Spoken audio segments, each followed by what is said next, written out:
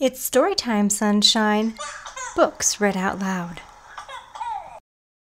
The Nose Book by Perkins and illustrated by Roy McKie.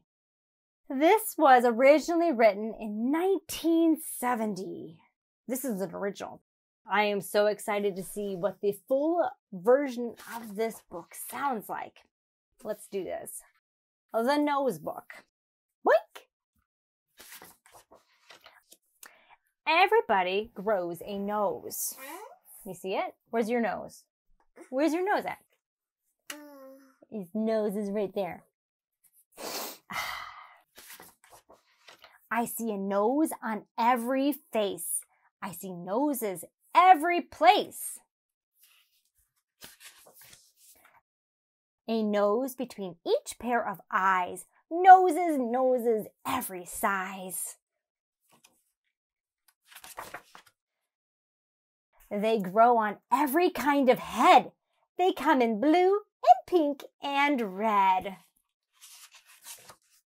Some are very, very long. Some are very, very strong. Ooh. Rip! Everywhere a fellow goes, he sees some new kind of nose. Whoa! Everyone's greeting him. A nose is useful.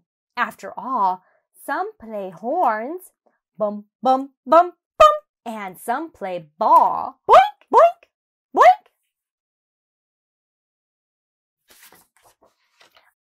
A nose is good for making holes in trees, boop, boop, boop, boop, and roofs, boop, boop, and barber poles. Boop, boop, boop, boop, boop. Ooh.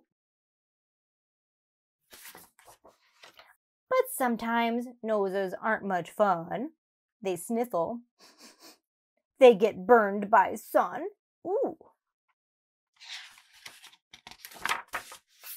A nose gets punched, pow, and bumped on doors, and bumped on walls, and bumped on floors. Sometimes your nose will make you sad. Sometimes your nose will make you mad. But just suppose you had no nose. Then you can never smell a rose, or pie, or chicken a la king. You'd never smell a single thing. And one thing more, suppose no nose, where would all our glasses sit? They'd all fall off. Just think of it. What's that called? No. Yeah, what's that called? Yeah. And that's why everybody grows between his eyes some kind of nose. Boink! Aw, look at all those noses. I really enjoyed that. Oh. Yeah? What's your nose called? Nose. Can you breathe?